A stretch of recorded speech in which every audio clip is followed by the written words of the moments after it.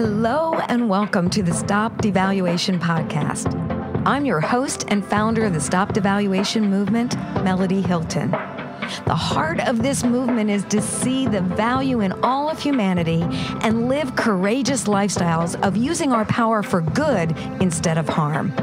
We can affect change by choosing validation over judgment, and I hope you'll take your place and make a positive impact in this world.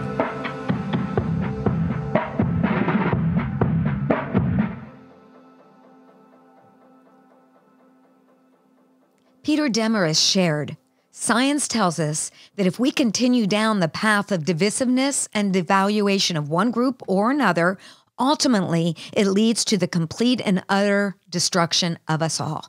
The scientific fact reveals when we allow every form of prejudice, hatred, and devaluation to be left unchecked, it becomes self-destructive." This episode is our fourth and final episode with Peter Demarest, as we discuss the topic of politics through the science of values generation.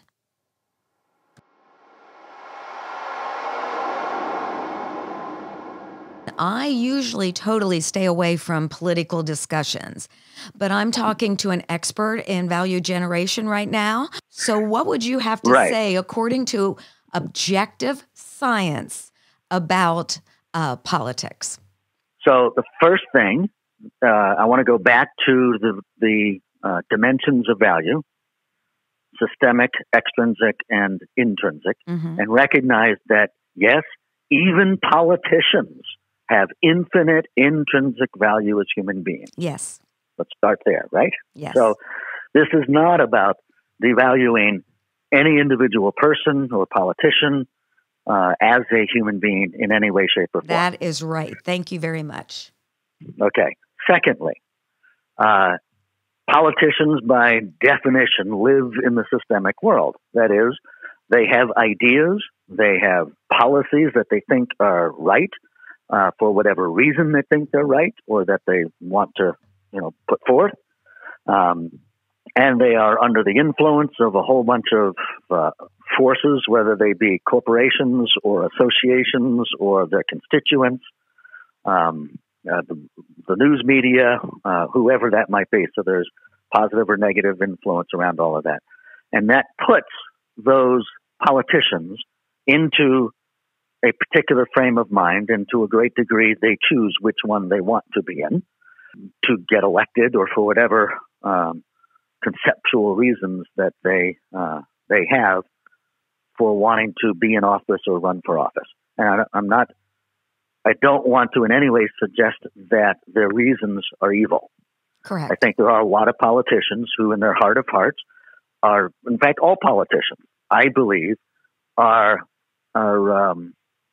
fundamentally became politicians for good reasons. Might they have lost their way? Yeah, some. Might they have made some mistakes in judgments? Yes. In fact, a mistake is really just a misjudgment of the value of things. Ben Franklin said, some 200 and whatever years ago, I conceive that the great miseries of mankind are brought upon them by the false estimates they have made of the value of things. Yeah. Right? So we have in the political arena, we have people across the political spectrum, every one of them, let's assume, with good intentions to make a difference, a positive difference in society, but very, very different opinions, systemic concepts about what that requires, what the policy should be and what programs need to be in place, etc.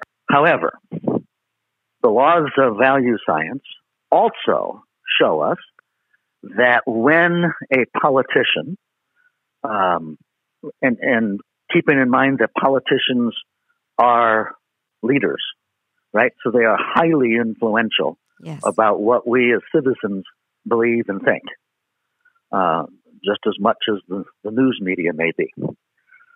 So when a politician or the news media or anyone of influence starts to speak in ways that are devaluing of one group, particularly if they are intrinsically devaluing them, like devaluing them as human beings, right? Like name calling, right? Yes.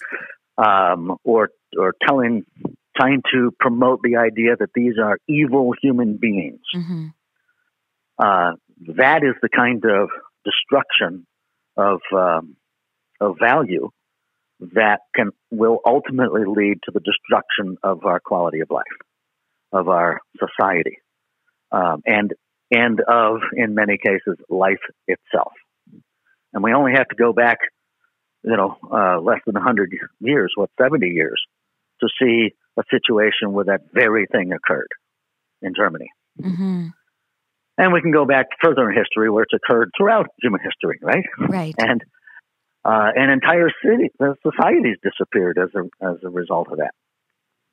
Now, today in the presidential election arena, it is occurring on both sides of the aisle, mm-hmm. right? And so it's not for me to say who's right, who's wrong. My goal as in axiogenics and in teaching value science and self-leadership is for people to understand the laws of value dynamics. There you just go. As it's important to understand the laws of aerodynamics if you want to build an airplane, well, you better understand the laws of value creation if you want to maximize the quality of your life and the quality of your organization, the quality of our society. That is so and good. If you can learn what those are, you'll come to your own realizations about who you should vote for. That's very good. You'll come to your own realizations about who to back, how to live your own life, and who to support in your own campaigning if you do in any active way. Well, that's one thing that really excites me about not just the science of axiogenics, but the application of this understanding, because each one of us can be a voice. Each one of us can be value-centric. Each one of us can choose to value somebody that I disagree with and celebrate their intrinsic worth as a human being, no matter what side of the aisle they're on, no matter what side of a religious divide they're on, whatever it is, that we have this beautiful ability to begin to be light in darkness. Be a voice to bring positive change. And so I believe that it's not just the politicians, it's every person in our nation or nations and how they respond to this, because the grassroots have a whole lot of power. And if we individually rise up and say, I'm going to choose to see value in every human being. There was someone that said something very devaluing about a specific political leader. And I said, I disagree with their views, but if I ever met them, I'd want to give them a hug, kiss them on the cheek, and let them know I love them and really mean it. And honestly, with all of my heart, that is how I feel, because every human being carries worth. And if we would just have that mindset instead of attacking someone's intrinsic worth, we can disagree with their methods or even disagree with their actions, but still value the person. And I think that can bring such healing to our land. And that's why I wanted to talk about this. And I'm glad we took the risk of going there, because every person in the sound of my voice can make a decision in their own heart today what type of person they want to be and how they're going to respond to different races, different gender, different ages, different socioeconomic statuses, different political views. We have this amazing opportunity to release a grassroots movement of validation in our world. So let me ask you another question. Yeah. Go ahead. Do you want to? If I can. Yes, please do. Sure, because you said something that was really important about being able to take that person who you completely disagree with, or in great degree disagree with their policies or their actions, but still love them intrinsically as a human being. Without that love, that compassion for the intrinsic value, there can be no healing. Yes. You experienced that in your own life. If you didn't have people who loved you unconditionally in your life, you never would have had the transformation that you did. That's right. Now you make me want to cry again, Peter. And really, So, this is not a difficult thing. I mean, we'll have to make some choices, but it's a whole lot easier to love than it is to hate. It's a whole lot easier to value than it is to devalue if we understand the ramifications of both. there is also another element that in the political season here that I do think is really, really important. And that is that if you see devaluation happening, if you see divisiveness happening, if you see the things that destroy value creation for all people, yes, and violations of the hierarchy of value, if you will, mm-hmm. we must speak up. Yes, there you go. We must be active in our holding people accountable. Yes. With love, right? Tough mm-hmm. love, right? To say, I love you and you're wrong. Or I love you and this way of thinking is not going to lead us to greater value. Yes. And if that means voting somebody out of office or, changing who you vote for, if you can rise above your own self-interest and who you think is going to, in the short run, give you what you want, but it's going to cost the rest of society and the world, because we do live in a global society now. Particularly, if that means making a tough choice for the good of our children and for the good of our the human race and our society, then make it. Mm-hmm. Have the courage to stand for good, rather than allow evil and devaluation to stand where it is.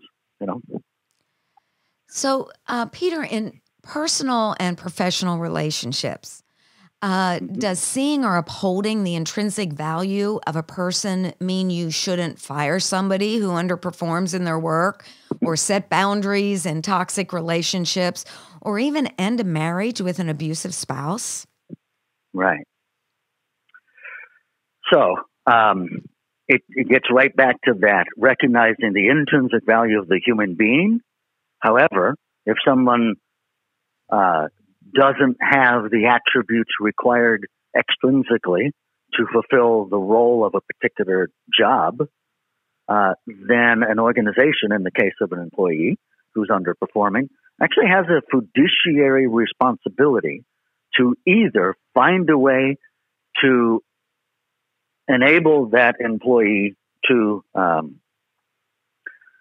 develop the attributes needed to perform and to do their part towards the organization's success, or find them a new home, or that is, encourage them to find a place to work where they can. And this gets back to one of the most fundamental axioms of axiology, and it's what we call the definition of good. And it's this: something is good to the degree that it has all the attributes required to fulfill its purpose. So, purpose can exist on many levels, right? You can have for example, the purpose of an employee is defined by whatever role that employee is going to play. If they're a salesperson, then their role is to sell, to generate revenues for the organization. And the organization, in order to survive, has to have revenues, doesn't it? Mm-hmm. It has to be able to fulfill its purpose sufficient to stay in existence. And it's not just about the owners of the organization, it's about all those employees too. Because if the company goes out of business, those employees lose their livelihood as well. Yeah. So the leaders of an organization have a fiduciary responsibility to ensure the survivability of the organization. And a way to maximize that survivability is also to maximize performance, but also to maximize the quality of the culture, so that people want to work there. They want to give their best. But occasionally, you'll have people who just don't have those attributes required to fulfill the purpose of the role that they're in, whether it be sales or accounts receivable or computer programming or even leadership itself. So, yes, if somebody is underperforming and you've made a reasonable effort to train them or to coach them such that they can move from being a cost center to a value generative employee, then you let them go. But how you let them go is really, really important. That's so good. Right?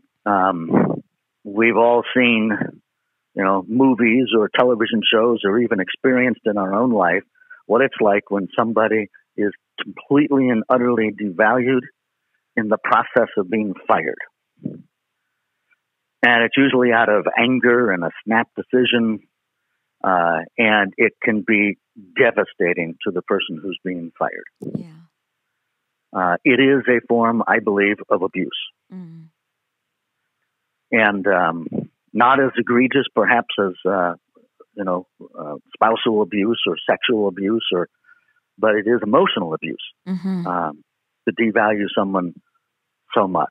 How will they ever recover and feel the confidence to go find another job where their talents may be better applied and enable them to contribute to society? They feel worthless. And what are the chances that they may be, if they are worthless, that they feel like they have to, that they can't succeed? And the impact that can have on their families and on society as it multiplies out can be devastating and really heavy. And the same thing, so not to get into any kind of religious belief, there certainly are religions who don't believe in things like divorce, but from a purely axiological standpoint, marriage itself, like the legal definition of marriage, is a systemic concept. And it is never to be valued as high as the individual human being. So if a relationship, a marriage, is one in which one spouse is abusing and disvaluing the other, it is a violation of the laws of value creation. And the systemic concept of marriage pales in comparison to the infinite value of that human being. Now, does that mean you don't work to heal it? Well, of course. The abuser has intrinsic value as a human being, but not extrinsic or systemic value as a partner. One thing I talk a lot about is that love comes from my character, but trust comes from their character. And so if someone's actions are devaluing, then in my opinion, it is not just wisdom, but it is actually validation to set up healthy boundaries that keep the bad out and protect my heart. What do you think about that? So in the science of axiology, there are two what we call domains of value. There is the world outside of us, and that includes other people. And then there is the self view, the inner self, how we view ourselves, our lives, our goals, our worth as a human being. And axiologically, they are of equal value. In other words, your value as a human being intrinsically is equal and as an infinite thing as the value of any other human being. Yes. Right? So if you are in a relationship with someone who is treating you as if you are less value, then they are violating the hierarchy of value, and it will lead to ultimate destruction of both of you if it is allowed to continue. So the boundaries, as you've spoken them, are to say, I'm not going to let you devalue me. That's your issue. It's not mine. Mm-hmm. And I'm not going to allow it to be mine. Because if I let you continue to devalue me, I'm at risk of devaluing myself. Mm-hmm. And once that starts to happen, that's the abused spouse who allows herself to stay or himself to stay in that relationship because they really start to believe they are unworthy of being in any other relationship. Right. Peter, is there anything else that you desire to address? I mean, the StopDevaluation movement is a global audience. And if there's anything you want to say to the world, what would that be? Foremost, I would invite people throughout the world and in whatever language to really to start to recognize that the quality of your life mm-hmm. is dependent on the quality of your thinking. And quality of life is about the value you create, not the value you get. There's that old adage of what goes around comes around, right? Mm-hmm. But it starts with the going part. Right? And it starts with the creation. Abundance is a creative thing. And if we want to experience abundance, we need to do our part in fulfilling that. I mean, the fundamental purpose of life itself is to continue life itself and to maximize the quality of that life. Yes. And the only way to do that is to create value, to create goodness, the fulfillment of a valuegenic purpose. So if people can just start to recognize and even just practice it, test it yourself. There, yeah. If you start to think about and ask yourself the central question with regularity and in earnest whenever you are stressed out, upset, feeling angry or confused or overwhelmed or even procrastinating, defensive, any such negative kind of emotion, just ask yourself, what choice can I make and action can I take in this moment to create the greatest net value? Recognizing that net value means not only for anyone else, but for you as well. Yes.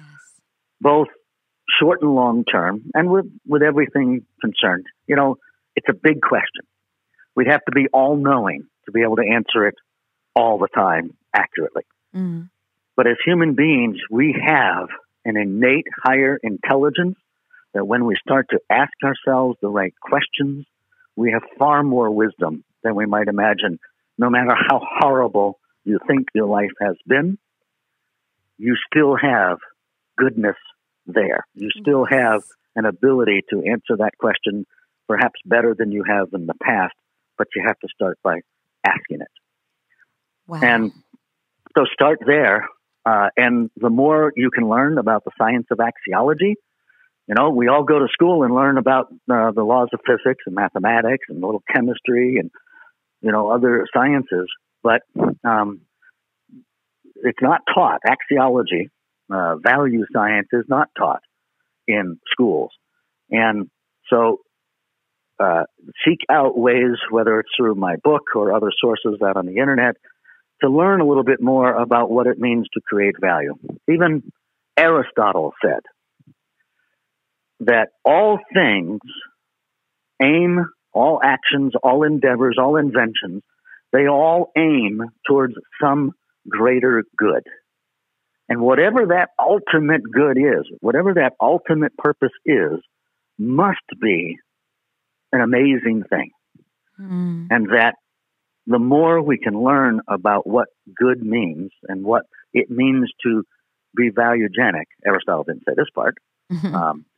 but it's the extension of it. So the more that we can know about good and value, the more we are empowered to create it and to live it and to experience it and to make good decisions and to hold a higher standard for ourselves and people in our lives. Whether we're leaders or followers, doesn't matter.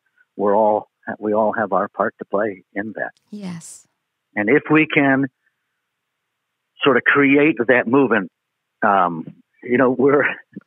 we're such great partners, Melody, because in life, in the world, I mean, because you're speaking the voice of stop devaluation, and the hand in hand that goes with value creation, right?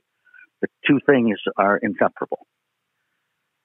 And so not just you and I together, but really, it's the message that the more people in the world that can hear it and start to live in that way, we will survive. Yep. We will thrive. We will be able to create societies that are as yet unimagined. Yes. In the unleashment of human spirit, because we're no longer wasting the human mind. So good. Thank you so much, Peter. Thank you for being a value generator. Thank you for caring enough about individuals and society to be a voice, to be that courageous voice that really builds bridges across all the divides, and you do it through validation. Thank you so much. I have been so honored for you to give so much of your time, your effort, and your knowledge and your heart on the StopDevaluation podcast. No, Melody, you are such a force for good in the world, and it's my honor, believe me, all mine, that you would invite me into this conversation. Well, thank you. Thank you so much.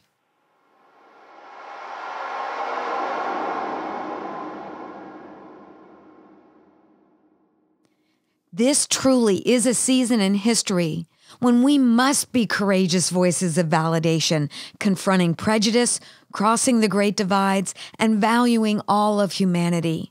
As Peter shared, the quality of your life is dependent upon the quality of your thinking, and the quality of life is the value you create, not the value you get.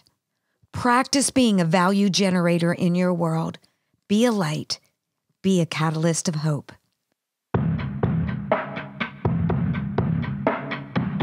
I want to thank you for listening and encourage you to become a part of the StopDevaluation movement. Be sure to like and follow #StopDevaluation on social media, subscribe to the YouTube channel, and visit StopDevaluation.com for more information and free resources.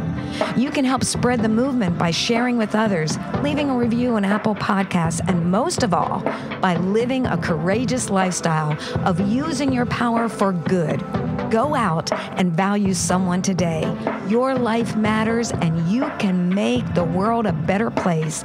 One word, one choice, one action of validation at a time.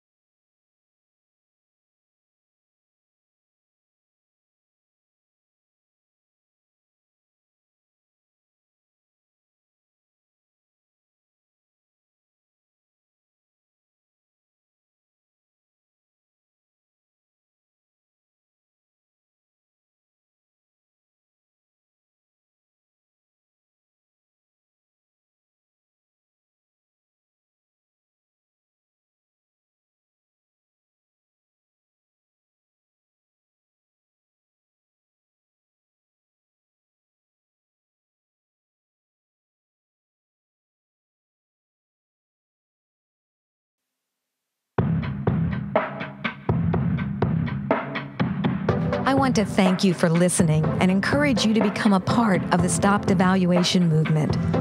Be sure to like and follow #StopDevaluation on social media, subscribe to the YouTube channel, and visit StopDevaluation.com for more information and free resources. You can help spread the movement by sharing with others, leaving a review on Apple Podcasts, and most of all, by living a courageous lifestyle of using your power for good. Go out and value someone today. Your life matters, and you can make the world a better place. One word, one choice, one action of validation at a time.